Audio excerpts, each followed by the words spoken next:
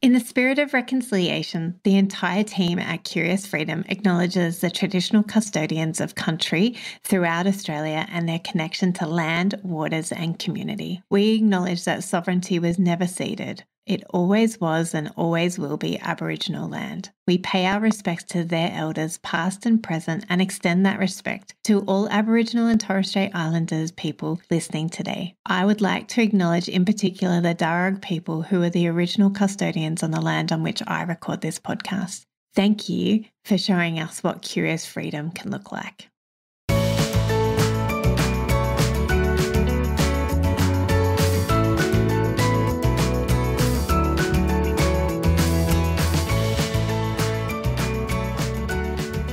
Hello and welcome to Curious Freedom Podcast with Kirsty Farrugia, that's me, and friends. And today I have two friends with me. I have Ben, who you know, and our good friend Jonathan Moore, who is a friend of both of us. And we're so excited to have him on because we're talking about stress. And this is his area of expertise.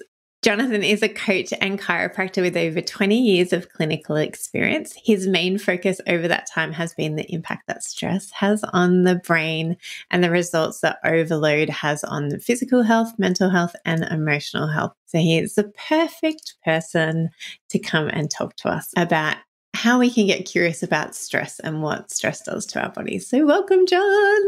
Hey, thanks, Kirst. Thanks, Ben. It's good to be here. Awesome. So, you know, we all know what it's like to get stressed, but do we really know what's actually happening when we're stressed? So we thought it would be a great opportunity to pick John's brain, which is a very awesome brain to pick. He wears many hats in his life and is, as we've said, an expert in looking at stress and the impact it has on our brain and our bodies. So I guess, John, if you could tell us a little bit about what actually is stress. Yeah, absolutely. I think stress gets a bad rap. Stress is kind of like this thing that we talk about. It's like our world gets overwhelmed and these sorts of things.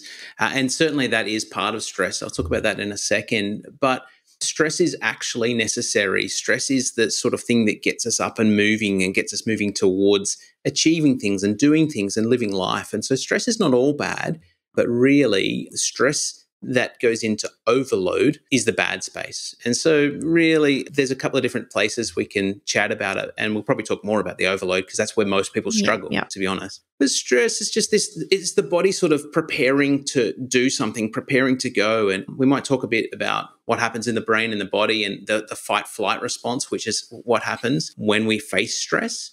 But yeah, I guess stress is not all bad until we get into that overload place. Yeah. So, okay. So what different kinds of stress are there? You've said stress is not all bad. So what does that look like? Yeah. I mean, stress is everywhere. And so in terms of anything that challenges us, basically we could call a stress. Going to the gym is a stress. It's simply not just I have to get up and get out here and it's stressful to get to the gym, that sort of place. But also just like lifting weights or doing exercise stresses the body and it helps us to grow. And so this would be in the good stress. And that would be a physical stress. But of course, if physical stress goes too far, we go into overload. We can get physical trauma and physical stresses on our body from over-exercising would be one. Most people don't struggle with over-exercise, of course. They struggle with under-exercise. But also physical stresses like postures and sitting poorly and lifting incorrectly, physical stresses, accidents and injuries. It's going to be a physical stress as well. So physical is one kind. Chemical stresses we face. And so our world is full of toxins and bits and pieces like that. And these things, it doesn't take much until we go into the overload with the chemical stress.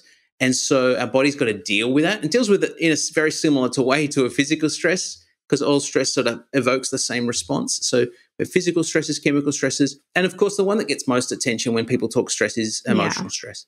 People think, oh man, I'm stressed or I'm burnt out or those sorts of things.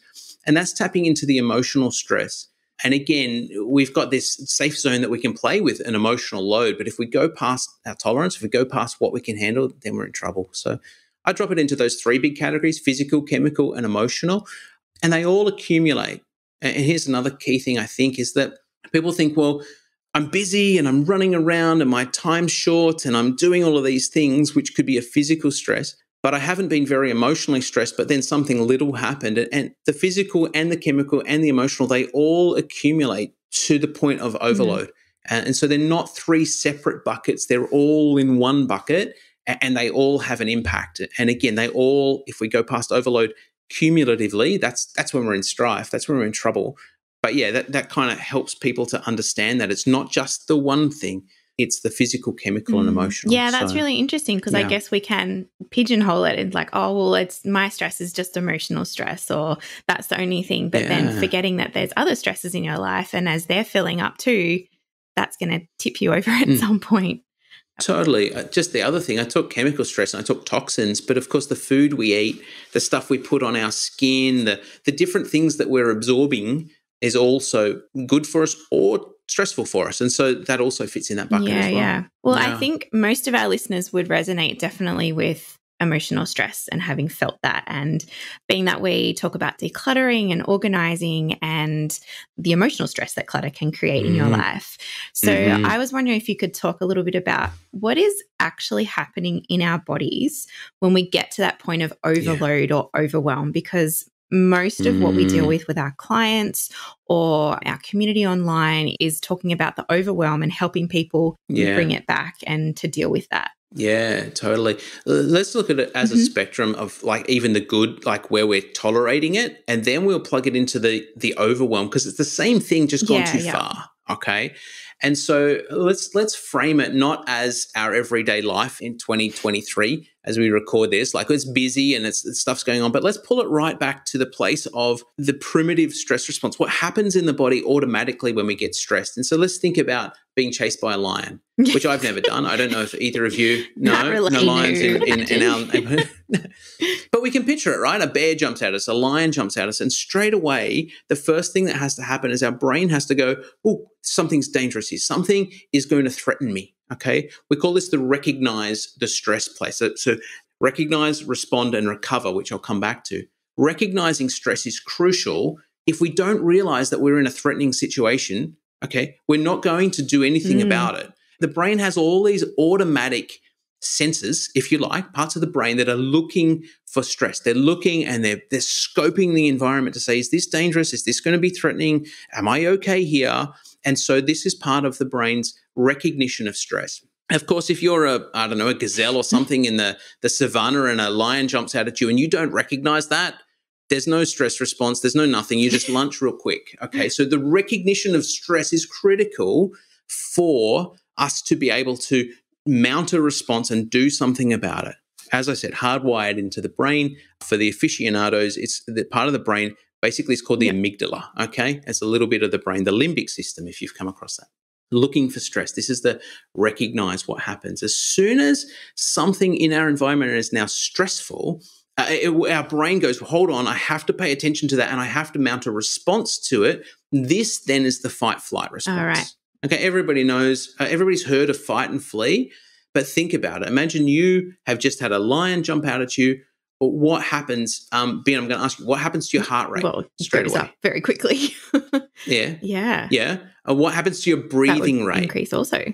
Increase, yeah. Kirsty, what happens to muscle tension, do you reckon? Increase or decrease? Increase. Yeah, you got it. Yeah. So everything kicks into this. I'm breathing faster. My heart's pumping more. My muscles are tense. I'm ready to fight or flee this lion, right? We all know those three things, muscle tension, heart rate, and breathing rate, but everything in the body gears to the fight flight. So just quickly, things that need to increase to survive go up. So all of the cardiovascular system, heart and blood and lungs, boom, through the roof, muscles through the roof. But the things we don't need to survive in that moment, they all get turned down. Okay, so what gets turned down? Digestion, turned off. Filtering blood through like the liver and the kidneys and those things, it gets turned off. Reproductive cycles, hormones, they all get turned off. You don't need any of those things in the moment of survival. You may need them afterwards, but not in the moment of survival. You've got to get all of your energy in to fighting or fleeing.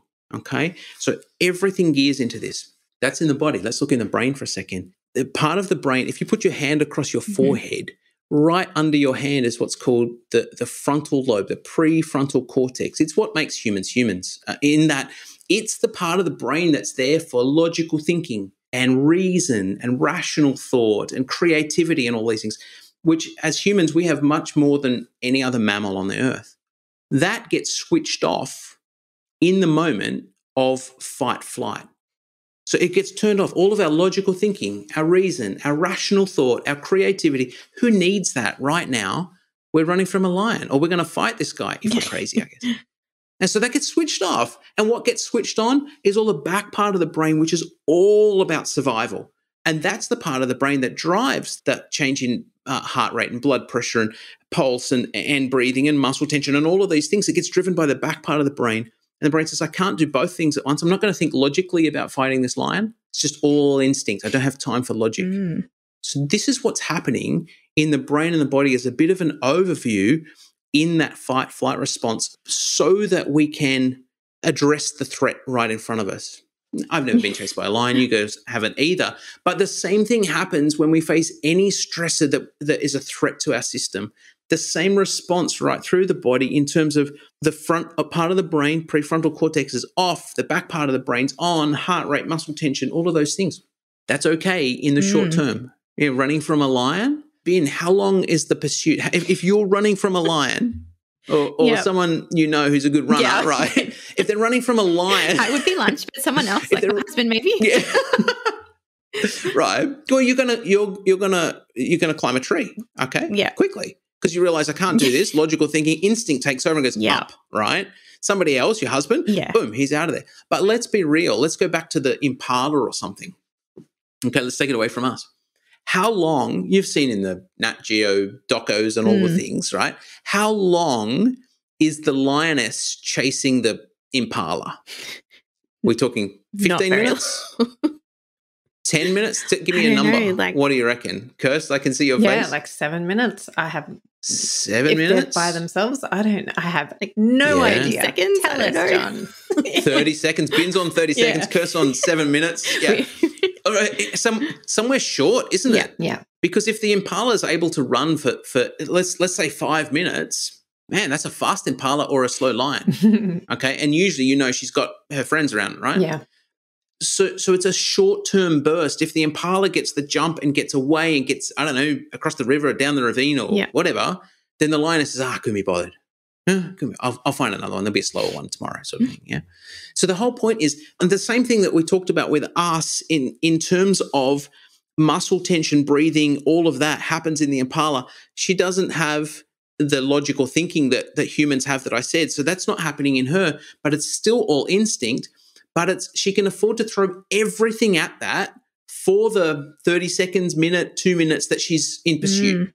If it doesn't work, it doesn't matter anyway. If it works, great, she got away with it.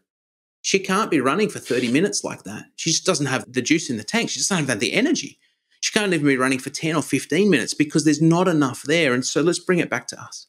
When we face something threatening or a stress and it's pushing us into this big, I have to respond, then if it's threatening enough, running across a busy road or something, we need that response. It's healthy to get us across there. But you can't maintain, it's supposed to be a short-term thing. You can't maintain it. It's not a 10 or 15 minute overdrive. It's a 2 or 3 minute tops overdrive where all of the resources, all of the energy, everything goes into survive. And then we have to go into a recovery phase. If our impala runs for 2 or 3 minutes, she has to stop and recover because right in the next half hour is another lioness probably. And so she's got to be able to do the same thing again. Recovery is key. And so let's backtrack a second. There's the 3 parts to it. You've got to recognize the stress. If you don't, you lunch. You've got to respond appropriately. If you don't, you're in trouble. But then you must recover. And the whole thing, that the recognized respond is a short burst. We can afford that. But let's unpack. How long are most people in our society, me included, sitting in that overload, overdrive stress response? What's going on? Well, we see them every day as our clients. So a long time. And I think 2 things stood out for me with what you were saying there was the recognizing that we're actually in a place of stress and then the recovery part. So we end up stuck in the middle of just staying in an extended place of fight or flight.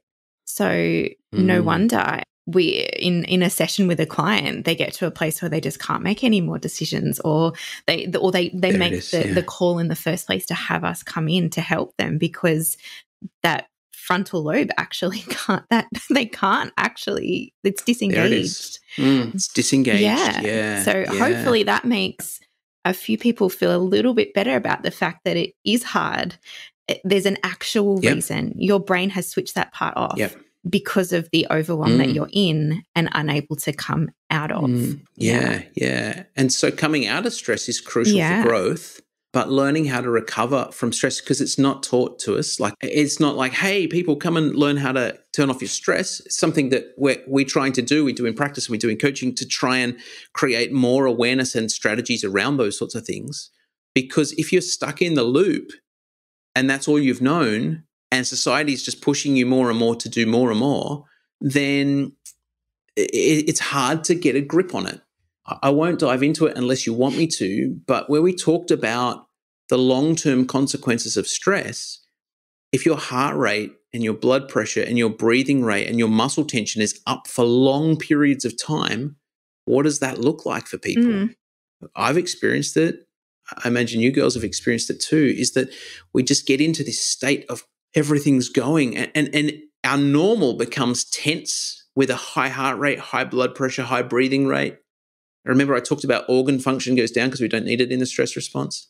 So all of a sudden our metabolism, our blood sugars, our ability to produce energy gets all skewed because it's trying to figure out, how do I have these constant bursts? Our hormones get challenged, our digestion gets challenged, our immune system gets challenged. And we start to plug that over a long-term spectrum. And now we start to see some of the challenges that as a society we face. And I guess one thing I want to talk about, I love to talk about, is that there's hope to change this. This is not just all like, oh, no, we're all challenged, we're all stuck, we're all like, this is There's it. no hope. But no, It's pointless. Give it up, I'm stopping. No. It's what we have to think differently about. How we have to recognize the challenge and then think differently about it. Yeah. I was just thinking about that recognition. I think that's the thing that stood out to me the most, is that particularly with anything, is that our bodies are recognizing it, but we're not recognizing it. Like, so our bodies are switched on. It's so intelligent. It knows that it's not safe, and it is switched this all on, but we haven't been present to that. So we don't know that actually we're operating at this higher level, like everything that you're saying, because we're not recognizing that actually it's the clutter in our house that's causing us stress, or it's the relationship that isn't going as well that's causing us stress, or it's our physical health that we've just like, oh, she'll be right, that's causing us stress. It's the chemicals that we're putting on and in our body that's causing us stress, but we're not even recognizing it. Like, so, you talk about recognition, but there is those two parts to it. It's the automatic, our body automatically recognizes it, but we haven't recognized it. There's a disconnect at a lot of levels between what's happening for me mentally, cognitively, emotionally, versus what's actually happening under the surface. And the automatic nature is beautiful because we don't have to think about mounting a stress response. But in a busy world where lots of demands are on our time, as we say, we're in that all the time. We don't know any different. Finding that reconnect is also a huge part of it, isn't it? Yeah. That's one part that I love about chiropractic, is that it locates where the disconnect is. Like, your brain is in control of everything. It's talking to every single thing in your body. And these kinds of stress, they're going to cause a disconnect somewhere where your brain's actually unable, it's not connected. It can't speak to that or whatever it is that's happening, that the issue's coming up. And the whole point of an adjustment is to bring that connection back together. So for myself, I love that. For me, it is one strategy that I have in place in my life to help me manage all the stresses. And I love that, getting adjustment. And it's like, oh, yeah, let's turn the power back on. Like, there's a disconnect here. And I think I love that, because I still think that's a great tagline, turn the power back on. Because that's what's happening. Like, we've just been talking about the fact that, we are disconnected to the awareness of what's actually, there's the awareness of what's happening, and then understanding what that next level of understanding of what's actually going on. Yeah. It's pretty huge. And again, if we dive deeper into You talk about the adjustment and the connection.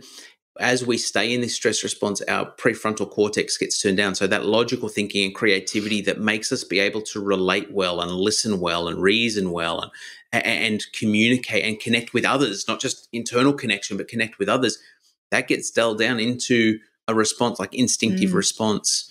And do you remember I talked about the part of the brain that's looking for stress? Here's one thing, is that if we stay in the stress response, that part of the brain, it's called the amygdala. I mentioned it earlier. It's a small part of the brain, but on scans like MRIs and stuff, it physically gets bigger if we stay in a stress response. This is neuroplasticity, which it's a rabbit hole to dive in. We won't necessarily, but it physically gets bigger. And so imagine it being like, imagine you had a smoke alarm in your house that was there to detect smoke, because you've got to respond, right? And so you recognize before you respond.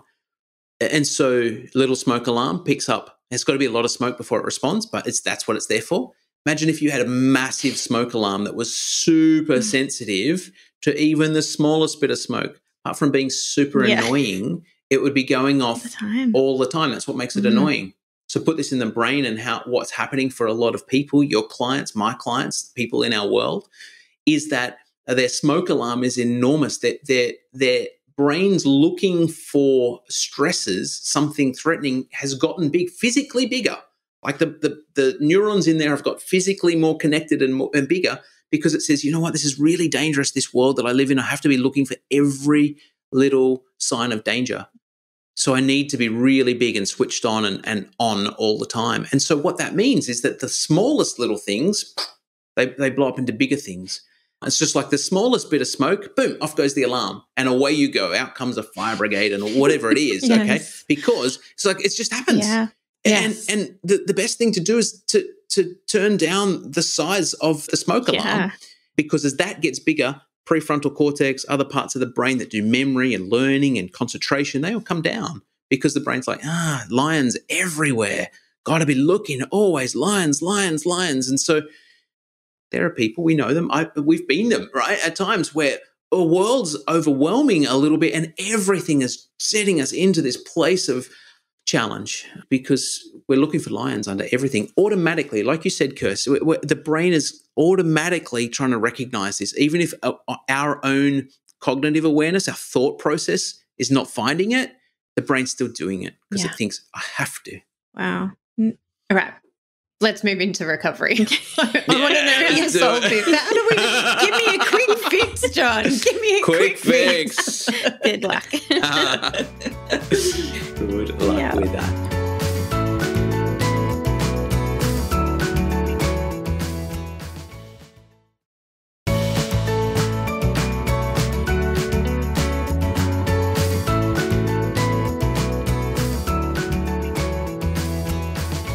Well, I was going to say, is it possible to remove stress? Is that the fix we're looking for? Or are we backing up the wrong tree? I'm going to fire the question straight back at you. Is it possible to remove stress? We wish it was. We wish. That's what you brought me on here, isn't it? No. Well, remember, there's some stresses that are good. Yeah. Remember? This is it, Kirst. It's good to go to the gym. It's good to have conversations with friends that are challenging. Yeah, totally. And so it's impossible to remove stress. Let's add in that gravity itself is a stress. It's pulling us towards the earth. Yeah. If we didn't have gravity, if you're an astronaut out in space with no gravitational pull, what happens to muscle tone and strength? It would probably become really weak. Yeah, these guys, I don't know, don't quote me on this, but they can't walk when they first come back from outer space because they've had no gravitational stress on their body. Their bones are more brittle, their muscles have broken down because they're not having that. So stress is actually like it's what helps us be strong and grow. So if we take that not just out of the physical stress, but we put it into the context of even emotional stress can help us grow, it's important. We can't get rid of it, but we can minimize it. We can learn about stress. We can say, where's my overload point? How do I, Kirsty, as you said, how do I become more aware of it? How do I see what the different stresses are? There's certainly stresses that you can minimize, that you can say, I don't need to be doing that. I don't need to be pushing this. I don't need to be racing there. I don't, all of those things. We can recognize those. I think as a society, we do this ostrich thing a lot where we kind of know, but we put our head in the sand and hope that it'll just sort of pass on by. Oh, I've never done that. I don't know what you're talking about, John. It's not a strategy any of us have found before. But that's it, isn't it? We've got to like, hopefully I'll be all right. And that can help a little bit, but really it takes courage to go, what is going on in my world? Let's do an audit. Let's have a look. Let's see what's going on, because stress is okay, but too much is too much. And so minimizing what we can and adapting to what we can't is crucial. And so how we adapt to the strategies and the tactics, I think, if you say, what are the things that I do on a consistent basis, not just as a quick fix once sort of life hack thing, but what do I do consistently that is going to help me to adapt to the stresses that I can't remove? I was talking to someone recently in practice with aging parents, and that's a big stress, and they're working through all of these things. She can't make that go away, but she can get her internal resilience stronger, her ability to adapt to those stresses better, so that she can be present for her aging parents, so that she can think logically, because if she just gets overwhelmed by it, she doesn't make great decisions. This is a very case-specific way to do it, but you see the point. You can't just take that off your plate. Even though you would love to, you can actually say, it's on my plate. I need to be strong and resilient to adapt to it. I can also have an opportunity to grow and learn through it, which we often don't see straight away, okay? But understanding all of those things, connecting with yourself as well, helps you to know, am I past overload? Am I not past overload? Yeah. And of course, there's ways to measure that more technically. Where are you on your overload spectrum? And that's something we dive into in the coaching space. But yeah, as a concept, that's where it's at. Yeah, because my heart for our curious ones is that they reduce the stress that clutter is putting on them, so that they can turn their attention to having that resilience to cope with the other stresses that they can't remove. Looking after children, looking after aging parents, doing their job well, caring for their family as well. All that can be stressful, and I'd rather them be turning their attention to the things to be building their resilience because they've cleared the clutter. Yeah. And they're maintaining good habits in their home to keep the clutter at bay, so that they can be turning their attention to the way more important things of life. Yeah. Which is not cleaning their house and not clearing the clutter constantly. Can I tell you a little story about that? And I know obviously clutter is the big thing. One of the principles that I coach around is the idea that growth is a shedding process. It's not an accumulation process. And so we think our society kind of teaches us the more we have, the more we'll grow and the better we are. But really, the more we have to steward. The more real estate it takes up in our brain, unconsciously, it's sort of sitting there like, I've got all of these things. And that clutter in the physical happens in the cognitive, mental, emotional as well. But in about what year was it? We did it first in 2013, then 2016, my wife and I decided we're going to, before I knew you, Kirst, but we knew each other, but we're just going to get rid of a heap of our stuff that we're just not using. We just got heaps of it. And so we actually cut what we owned by at least 50%. We did it on 2 occasions, and we lived real simple for a little while. And just the clarity that brought in head, like it was hard work. It's hard work to declutter, but it's hard work to live with clutter. It's like, you go left, it's hard, declutter. You go right, it's hard, declutter. It's like, we'll choose which hard you want, because they're both hard, okay? So do I choose the hard that's the declutter, that's going to take work, but gives an outcome? Or do I choose the hard that's maintain clutter and gives an outcome of more clutter? And so that just the clarity that created as a personal experience, a personal story, was enormous and allowed us to see a lot of things in our world. And so here's the concept again: growth is a shedding process. Decluttering is shedding. It's saying I don't need to hold all of these things because they're cluttering my physical, but my mental, my emotional, my relational world as well. And so how do I address that? And I know that's your jam. That's what you are doing, and it flows right back to the very things we're talking about. So, do you have tips, some specific tips on what we can do around building our resilience to stress and managing our stress? Yeah. There are little things that you can do, things like breathing and being in the sun, and all of those things are necessary. And we can talk more about those things in a sec. But I think the mindset around it, the thinking around it, is the first thing, to recognize that each person has the opportunity to choose. And we can, I know, I get it. We can feel like we're in a place where all choice is gone from us. But really, if we look and we work with somebody like the way that you guys are navigating and helping people to see, well, what choices can I make? And this starts to give us the sense of agency, in the sense of like, I have some ownership in where I'm going and how I'm doing it. And then we can start to address, why am I busy? Now, some busyness we can't get rid of, but there is busyness that we can, I imagine. So it comes back to the way we think about it. And the buzzword's mindset, and that's kind of the right word, but it's not just like, no, you got to think and be powerful and pretend it's not there and affirm yourself that you can do this. Like in my world, the way that I coach and stuff, you're dancing in lying to yourself that it's just all going to be okay. And I get the affirmations thing, but that you've also got to be truthful with yourself and have rapport. And as you were saying before, Kirst, connecting with yourself and know what's happening, and not just, I'm fine, it's okay if I'm going to do it, and have all these loose affirmations. So firstly, it comes back to the idea of like the way you think about your life, the perspective you have over your life, to see, you know what, in the big scheme of things, I'm getting bogged down in the littles. So let me zoom way back and go, what's really, really important to me for where I'm going as a person, as a family leader, if it's in business, in whatever, what's the outcome that I'm pursuing? And then under that, I can start to put strategies in that might be, I'm going to spend more time with my family. I'm going to spend more time there. And so outcome first, thinking first, what are we trying to achieve with it all? And then we go into the specifics of, well, what's my strategy to achieve that? And then the tactics like, well, I'm going to spend time in the sun in the morning. Like, it's great. But if you don't know why you're doing it or what it's leading to, then it just becomes another thing on your plate, another thing I've got to do.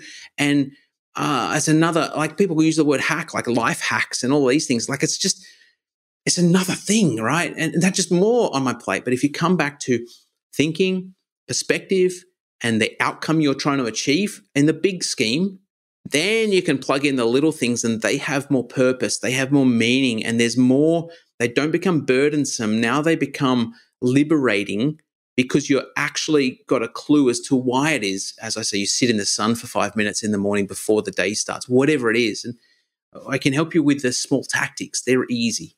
Consistency is hard. Getting your outcome, getting clear, getting purpose, getting perspective. These are the bigger topics. They need addressing. They don't get addressed quickly. But I just encourage you, if you're listening to this, start to think, well, why am I doing all of this? What does it matter? Sometimes that's a confronting question because maybe you can't find the answer to it. But if you can, then it can start to shape why you do what you do. Yeah, I love that. The thing that just stood out for me so much was purpose. And I think the first thing we do with clients is we're like, let's set the vision. Like when we're talking about a session, like why are we here? Like, what do you want this space to look like? What do you want this space to feel like? What are the problems? Like, and actually really setting that, because then that gives you something to come back to. So as you said, sit out in the sun. Well, if you're just doing it for the sake of doing it, it becomes another thing on your to-do list. Yeah. But connecting that with purpose, I think, is such a key to, we talk about habits and all that kind of stuff. And I think I know for my daughter, that's a huge thing for her. When she really understands the purpose of something, it gives it meaning to her, and she will do it. Otherwise, there is no way that thing is getting done. Yeah, it's just another thing to do, and just another thing to have to manage and fit in. And I imagine I love the fact you start with vision and purpose for the decluttering thing, because really, I don't know, you guys have got way more experience in this than me, but what does the clutter represent? Does it represent a lack of purpose and a lack of vision? And so therefore a feeling of needing to accumulate and hold on because we're not quite sure what direction it's all going to go. So we better just hold on to all of it. Yeah. Which of course is exhausting. And brain breaking, if you want to call it that. Like, you just can't emotionally and physically and stuff. You can't relationally. You can't. So yeah, interesting. But it's the hard work, isn't it? Yeah. Like, whoa! Don't ask me about purpose and vision. Just tell me what I should do. All right. There are sheds full of self-help books and tips and strategies and this and that, and they're all great. But if you don't know where it fits, then hard work. So the harder work is coming back to where does it fit. Then everything else becomes easy. Yeah. I think that might be a great place to leave it for today. You may hear from us all again, but I think that's awesome. I thank you so much for your time, John. I appreciate it. You're a busy man who wears many hats. That's all fun, though. It's all fun. And we appreciate your expertise, and we really hope that from today our listeners have been able to have more of an understanding of stress, and that not all stress is bad. We just thank you so much. It's a pleasure. Absolutely. Well, if you want to find out more about the amazingness that is Jonathan Moore, you can head over to his website. It's www.legacycoaching.io, and we'll put a link to it in the show notes. He talks lots more about stress over there, and he's just a brilliant coach. And if you're in the hills in Sydney and you're looking for a chiro, then you can find out more through that link as well. And you might see Ben and I there if you come at the same time as us, which you may not be, because we're often there at the same time and there's no room for anybody else. Thank you for being a brilliant friend to both of us, John, and thank you for coming on the podcast. And we can't wait to have you on again sometime soon. Yeah, I'd love to be on again, and I just love what you guys are doing in terms of helping people move forwards with a bunch of this stuff and not just feel overwhelmed by it. Practical strategies on the ground is making a massive difference. So well done with what you are doing. Thank you. Well, until next week, curious ones, we can't wait, and we'll be back then. Bye.